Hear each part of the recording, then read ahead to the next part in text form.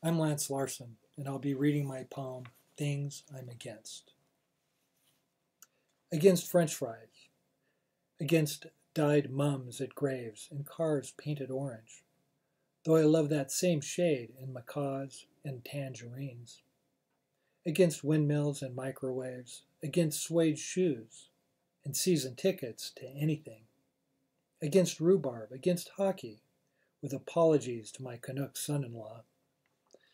Not a big fan of golf, though I love the word mulligan, oozy with second chances. I'll take a mulligan on my last sprinkler repair. My write-in vote for Gloria Steinem. On every article of clothing I wore to celebrate 1776, especially my Liberty Bell dress shirt. I'm pro-oxygen and gravity and oxbow lakes and other science stuff, including continental drift. Anyone can see it plain on a map. South America hoping again to snuggle up to Africa, like hungry high schoolers at a drive-in. But I'm against the razzle-dazzle of the northern lights. They jack you up with optimism, sure, but it never lasts. I used to wax rhapsodic concerning wasps till I saw one lay its nasty eggs inside a living caterpillar, thus giving baby wasps something to nosh on from day one. Not on my porch, you don't. Against pin the tail on the donkey, though I loved moony, half-loony Mrs. Luana Lawleton, who baked money into birthday cupcakes, devil's food clinging to filthy dimes and nickels, and please, please, please, let my secret coin be a quarter.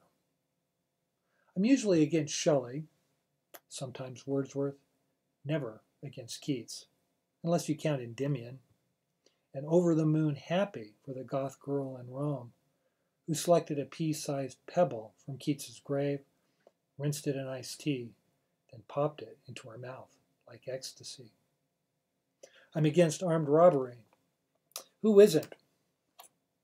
But love the story of the phantom crew 2 towns away who stole over 40,000 apples from an orchard overnight.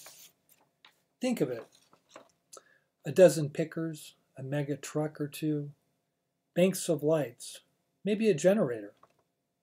That's a lot of chutzpah and clever HR and cosmic crisps to cram in your pockets. Of course, I'm against cancer, especially brain cancer, which did a number on Sky, age 3, next door. Her 6-year-old sister said, "Why in a grave?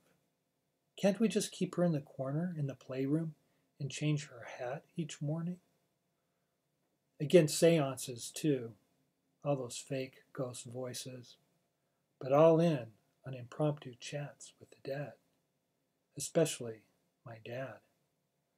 Why didn't you make me go fishing with you? I would have picked it up. Teach me to tie a sheepshank. How should I read this hatch? I know you're listening. Why won't you interfere in my life? Tell me again how it felt to pass through the Panama locks on a destroyer on Christmas Eve. When will you pass through me? Bring your whetstone. Show me how to spit on knives and bring an edge to every rusty blade.